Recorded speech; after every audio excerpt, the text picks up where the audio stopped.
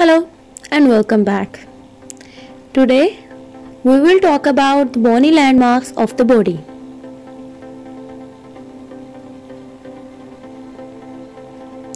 In general, there are two kinds of landmarks, the depression or the projection. As the bone gets remodeled, there are some landmarks on it that helps us to identify the other structures. For example, the muscles. I have divided them in depressions and projections to make it easier for you to understand. Let's start with the depressions. The depressions develop on the bones as the result of a compression during development. For example, the passages for the nerves, vessel, or the tendons of the muscle. To make them further easier, I have compared and contrasted them like fossa, fovea, and sulcus. The fossa is a deep depression, the fovea is a shallow depression, and sulcus is a depression with some length. If you remember the terms, it will be easier for you to study any bone. They are named further according to the attachments or the location where they are present. For example, the anterior cranial fossa, the middle cranial fossa, or the posterior cranial fossa. Fossa is a deep depression, and they are named because they are present in our cranial bones and on the basis of their position anterior, middle, and posterior. Now it's easy for you to understand the anterior cranial fossa, the middle cranial fossa, and the posterior cranial fossa. Then the fovea, shallow depression. The example is the fovea on the head of the femur. Then the sulcus, intertubercular sulcus of the humerus. The sulcus is a depression with some length, and why it is named as intertubercular? Because it is present between two tubercles. And what are the tubercles? We will study it later in these slides.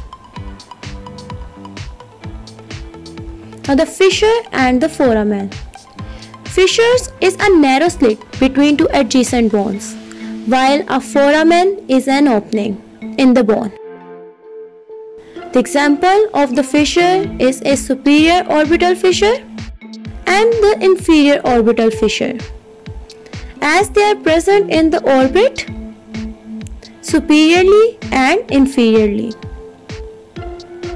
And the example of the foramen are the infraorbital foramen because they are present below the orbit, and the mental foramen because they are present in the mandibular bone.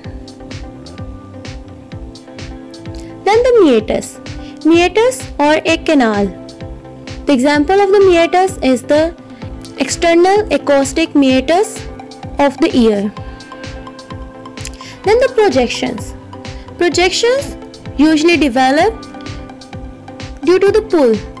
For example, the pull of the muscle or a ligament on the bone. They are further divided into articular projections and non-articular projections. The articular projection include a head, condyles, and the facet. The head is present above the neck. For example, the head of the femur, and it has an articular facet that make a joint, hip joint. Or the condyles are the rounded projections with the facet on it that articulates with the other bone. Here is the example of the condyles of the femur that articulates with the tibia to form the knee joint, and the clavicular facet on the scapula. The facet is a flat, smooth projection. Then the non-articular processes. It includes a crest and a line. We will compare both of them. The line and crest both are ridges. Line is a thin, long ridge, while the crest is a thick ridge. The example is the pectineal line of the femur, or the example of the crest is the intertrochanteric crest, because it is present between two trochanters. And what are the trochanters? Trochanter is a rounded non-articular projection of the bone.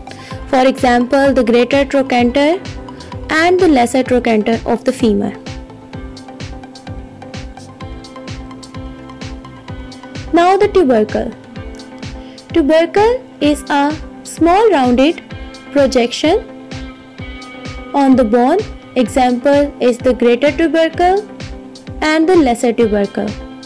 The point to remember, they are non-articular and give attachments to the muscles or the ligaments. Then the tuberosity. Tuberosity is of variable shape but large and rough in nature. Example is the deltoid tuberosity or the gluteal tuberosity. Then the spinous process. Spinous process is a slender shaped sharp process as the spinous process of the vertebrae, and an epicondyle. Epi means above, it's above condyle. It's a non-articular projection above condyles. Example is the epicondyles of the femur. If you like my video, to support, like, share and subscribe, and don't forget to press the bell icon. Thank you.